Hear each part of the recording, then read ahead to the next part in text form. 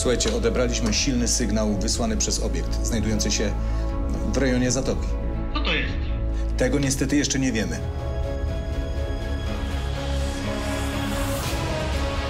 Misja Natura. Natura 2000 to najbardziej ambitna inicjatywa, jaką podjęto w celu zachowania europejskiej przyrody. Jej głównym celem jest ratowanie rzadkich siedlisk przyrodniczych oraz ochrona roślin i zwierząt zagrożonych wyginięciem. Na wyprawę, której zadaniem będzie poznawanie terenów objętych tym programem, wybraliśmy Romka, ornitologa i obrońcę przyrody, i Małgosię, osobę ciekawą świata i wrażliwą na piękno. Przekonacie się, że mądre gospodarowanie na terenach chronionych przynosi korzyść zarówno ludziom, jak i środowisku, a dobre praktyki, czyli czynności wspierające przyrodę, zaskoczą Was swoją skutecznością. Romku, Małgosiu, zaczynamy. Dobra, jesteśmy gotowi. Dobra, łączenie.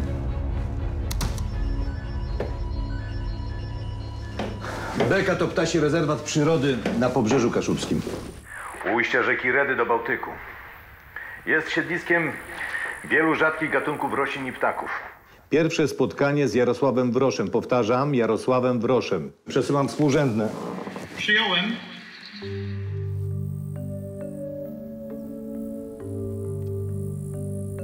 Rezerwat Beka został założony m.in. w celu ochrony rybitwy białoczelnej, która po 1997 roku zanikła na skutek nadmiernej presji ludzi odwiedzających tutejsze plaże. Zobacz, te łąki wyglądają, jakby niedawno były koszone.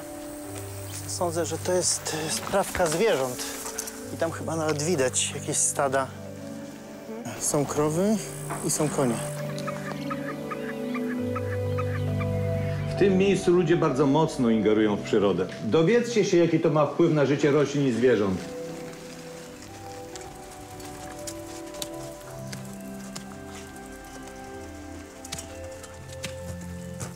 Cześć, dzień dobry. Cześć, Jarek. Gosia.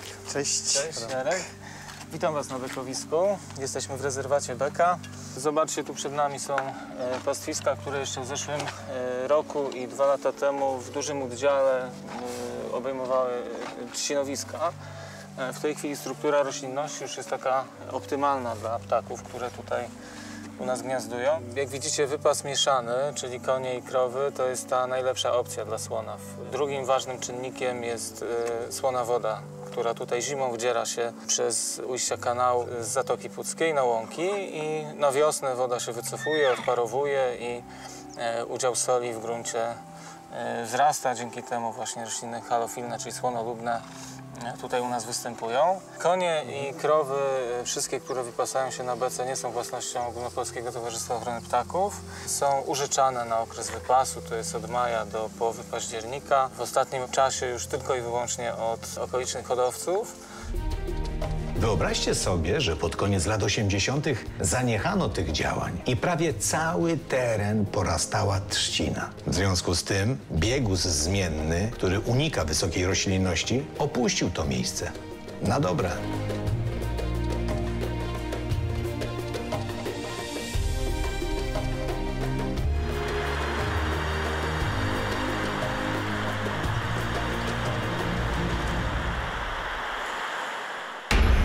Co tu jest? Torpeda? Wrzuć mi to na ekran. Powiększenie 70%?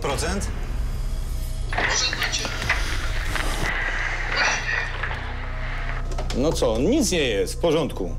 Sołtys na was czeka. Opowie wam o historii tego miejsca i nazwy Beka. To jest pan Krzysztof Garstkowiak, który jest sołtysem Osłonina, pobliskiej miejscowości i wielkim miłośnikiem i znawcą osady Beka. Ma w swoich zbiorach bardzo ciekawe eksponaty. Panie Krzysztofie, jak to zaczęło się na Bece? Pierwsza taka wzmianka o tym magicznym miejscu, gdzie się znajdujemy, pochodzi z 1523 roku. Na starych mapach już z 1655 Pufendorfa jest tutaj to zaznaczone miejsce jako Buden, czyli szałasy, domostwa. Miejsce to było zamieszkane do lat 60. Ludzie tutaj żyjący zajmowali się głównie kopaniem torfu, rybactwem, polowaniem na foki. Ale skąd ta nazwa beka? I beka było to jedno z narzędzi, no takich troszkę makabrycznych, które służyło do ogłuszania fok. I prawdopodobnie tak ta nazwa powstała, gdyż ci ludzie tu żyjący zajmowali się głównie połowem fok. Co wiemy?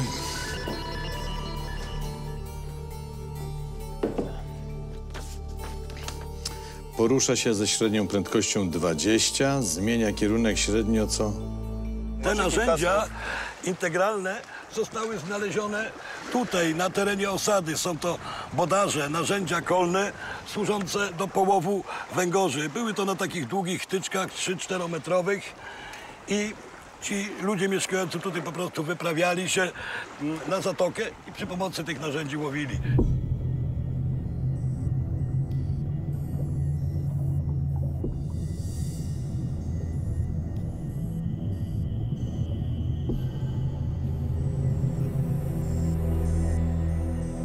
Romek, stało się coś, czego nie planowaliśmy. Co jest? Wasza misja ulega zmianie. I kontynuujemy wyprawy? Nie no, wręcz przeciwnie. Przechodzę na zastrzeżoną częstotliwość. Słuchajcie, odebraliśmy silny sygnał wysłany przez obiekt znajdujący się w rejonie Zatoki. Co to jest? Tego niestety jeszcze nie wiemy.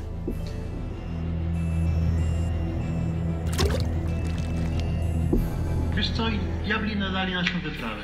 Nie, spokojnie. Robicie to samo. Zbieracie informacje na temat dobrych praktyk oraz jak Natura 2000 pomaga ludziom. Obiekt, o którym mówimy, penetruje tereny pokrywające się z terenami Natura 2000. Zależy nam na dyskrecji. Uwaga! Jedziecie teraz w miejsce, gdzie pierwszy raz zauważyliśmy obiekt. Czeka tam na was biolog Katarzyna Żółkoś. Żółkoś. Nie wolno wam wspominać o obiekcie. Dzień dobry. Cześć. Dobry, cześć. Witam. Zobaczcie, mamy bardzo ładny widok na całą Zatokę Pucką, ale też na tą strefę brzeżną. A czy te rośliny, które żyją w wodzie, też są chronione, tak jak te na brzegu? Tak, obszar Natura 2000 dotyczy również wielkich zatok przybrzeżnych. Wchodzi w skład obszaru Natura 2000. Romku, jesteście bardzo blisko sygnału. Jesteście bardzo blisko sygnału. Jest blisko was. To jest właśnie to miejsce. 2 minuty temu mieliśmy stamtąd sygnał.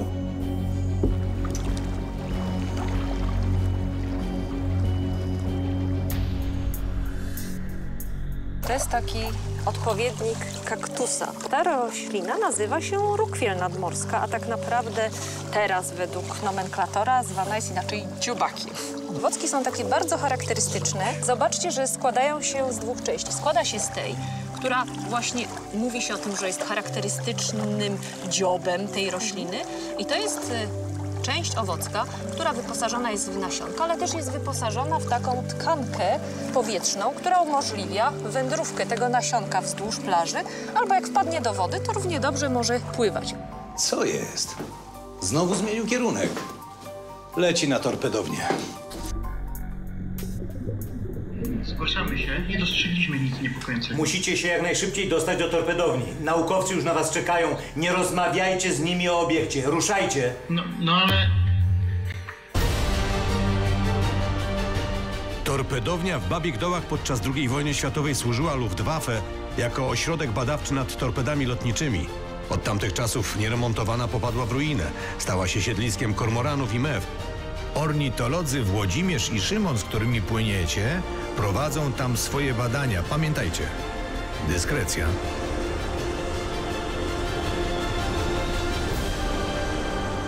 Obiekt znajdzie się w rejonie torpedowni za kilka minut. Nie tak jak Od której strony okrążamy? od lewej.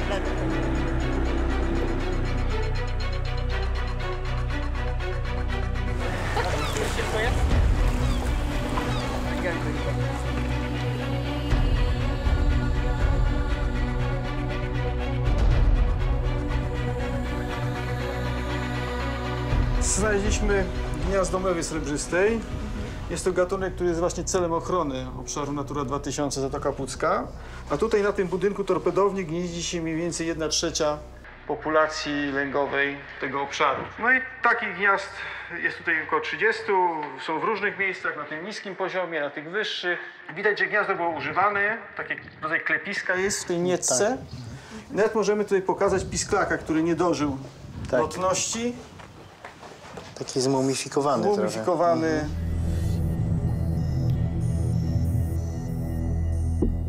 Natomiast dużym problemem tu ze śmiertelnością jest to, że właśnie ludzie przypływają płażą w okresie lęgowym. Pisklaki mają instynktowny odruch uciekania do wody, więc skaczą do wody, ale nie są w stanie wrócić. To, co jest najciekawsze i jak gdyby no, torpedownia od zawsze z tego słynęła, to są wypluwki, czyli przed startem rano wypluwają kulkę z resztkami tego, co jadły. Te niestawione resztki pokarmu to są między innymi otolity. Otolity to są elementy błędnika, czyli ucha ryb, które odpowiadają za percepcję równowagi, czyli jak gdyby położenia ryby. Najłatwiej to wygląda tak, że jest jakiś zbiornik z płynem i w nim jest malutki kamyczek, bo to de facto jest minerał, tam węglan wapnia odpowiednio twardy, który przy przechylaniu się w dół lub w bok uderza w odpowiednie części tego receptora, a mózg to interpretuje właśnie płynę w dół, płynę do góry, płynę w lewo, płynę w prawo. To jest otolit z 10-centymetrowej ryby, no to jest powiedzmy z 8, no, a to jest otolit z powiedzmy 12-centymetrowego dorsza. Zmierza w stronę ryfu mew. Muszą tam być za 30 minut. Dacie radę? Ryf mew to duże mielizny, no cokolwiek to jest, nie zdoła przepłynąć.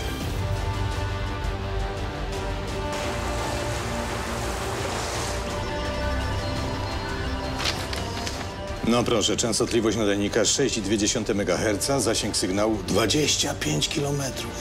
Zmienna VX? Niezłe cacko. Jesteśmy na ryfie mew, zwanym też rybitwią mielizną. Jest to pas wysp piaszczystych i mielizn ciągnący się od wsi Rewa aż po Kuźnicę na Półwyspie Helskim. To jest takie miejsce, które oddziela Zatokę Pucką wewnętrzną i Zatokę Pucką zewnętrzną.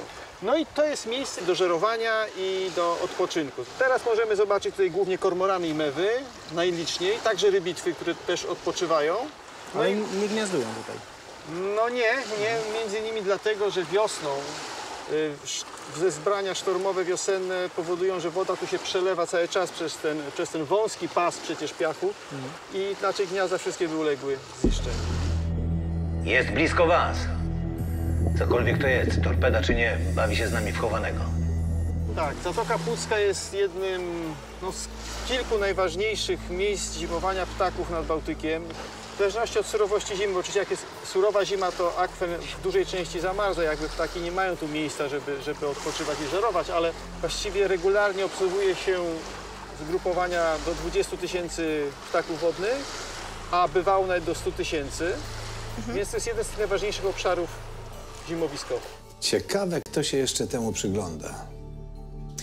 A zapytajcie o ochronę tych ptaków. Skoro to miejsce jest tak ważne dla ptaków, to w jaki sposób one są tu chronione? Najważniejszą formą ochrony jest w tej chwili obszar Natura 2000. Na morzu prawo polskie nie pozwala tworzyć rezerwatów. To w zasadzie dopiero powstają plany zarządzania tymi obszarami. No i w przyszłości na pewno będą powodowały, że ochrona czy znaczenie tego miejsca dla ptaków zimujących i migrujących będzie stała pod znakiem zapytania. To jakaś inwazja. Romek, mamy drugi obiekt. Skąd? Z Helu, a dokładnie z fokarium stacji morskiej. Pośpieszcie się i pamiętajcie... No wiem. Zachować dyskrecję. Umawiam was z profesorem Krzysztofem Skórą. Dyrektorem fokarium.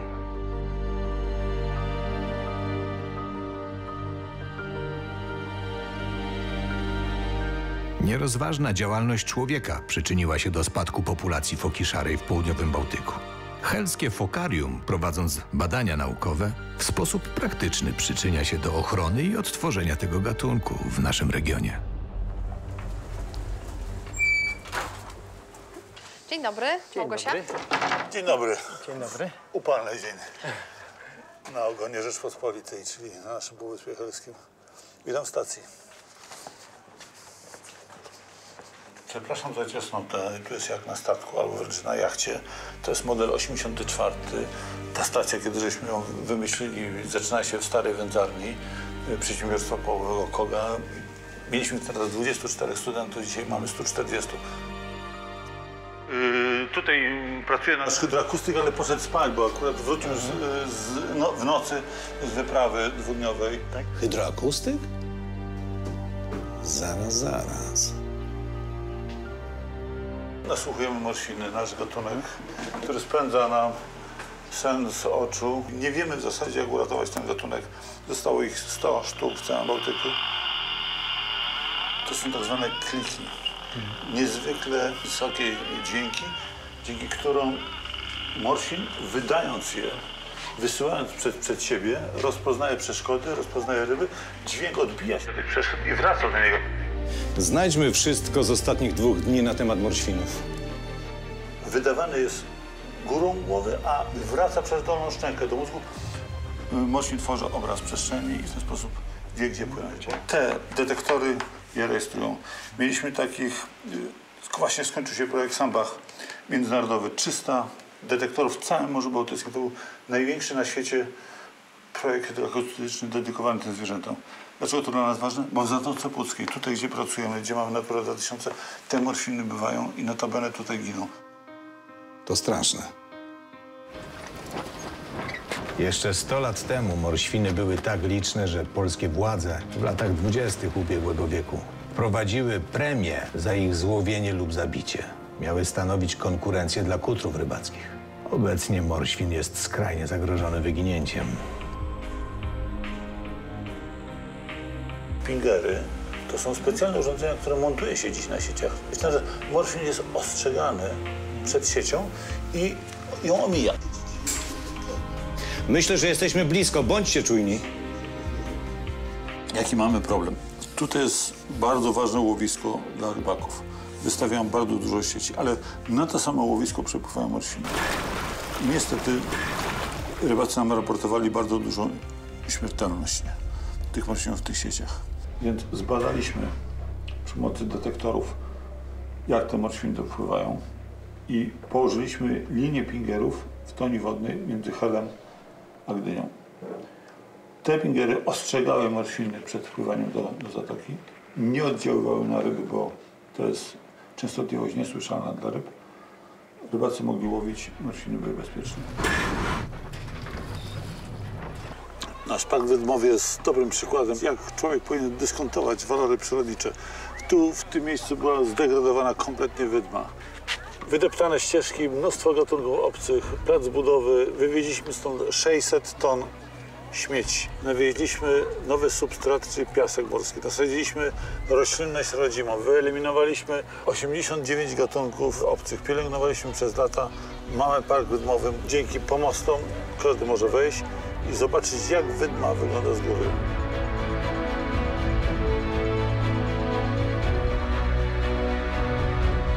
Romek, macie coś? To, co widziałeś, zero informacji. To nie ma sensu. Romek, zaczekaj. Romku, zgłoście się.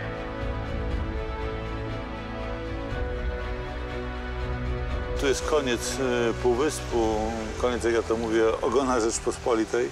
W tym miejscu stykają się 2 obszary ochrony Natury 2000, ptasi i siedliskowy. To jest granica, tutaj przebiega obszaru chronionego Helkomorskiego Komisji Helsińskiej. Tu też mamy nadmorski park krajobrazowy i w tym miejscu też jest zespół przyrodniczo-krajobrazowy powołany przez samą gminę. Także tych form ochronnych to jest bardzo dużo. Ale jak Państwo widzicie, mamy też dużo homo sapiens, tak? I to jest pewien konflikt. Ja w ogóle sens obszarów chronionych widzę po to, żeby tworzyć takie warunki rozwoju w przyrodzie, żeby człowiek ciągle mógł z niej czerpać. Bo ochrona przyrody to jest w zasadzie ochrona permanentnego czerpania zysków z przyrody. To mogą być zyski typu turystyka, z podziwiania krajobrazu, ale to może być też eksploatacja zasobów rybnych. A jak będzie ryba, to będą rybacy. No, nie ma rybaków bez ryb, tak? I to jest dosyć prosta prawda i prosty algorytm w ochronie przyrody.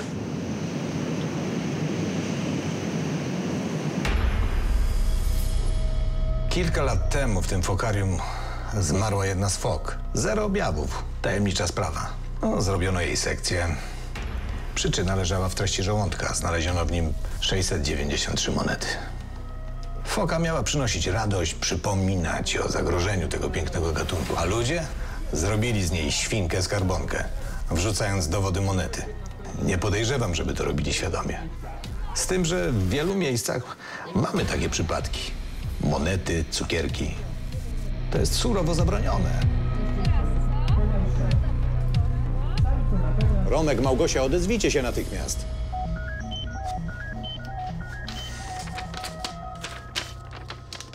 Specjalizująca się w produkcji nadajników, które przyczepia się zwierzętom w celu...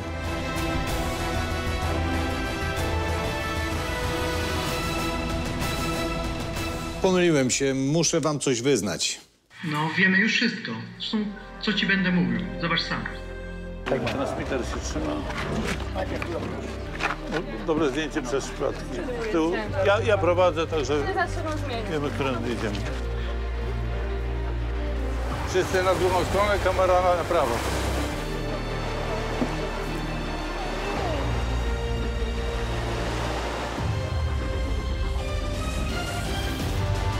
Foki, które wypuszcza się na wolność, są obiektami prowadzonych obserwacji naukowych. Mojej uwadze uszło to, że niektóre z nich zostają wyposażone w transmitery.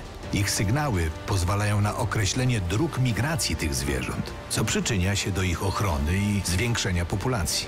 Brawo, kochani, świetna robota. Widzimy się jutro na odprawie. To, co wydawało się zagrożeniem, okazało się działaniem na korzyść przyrody.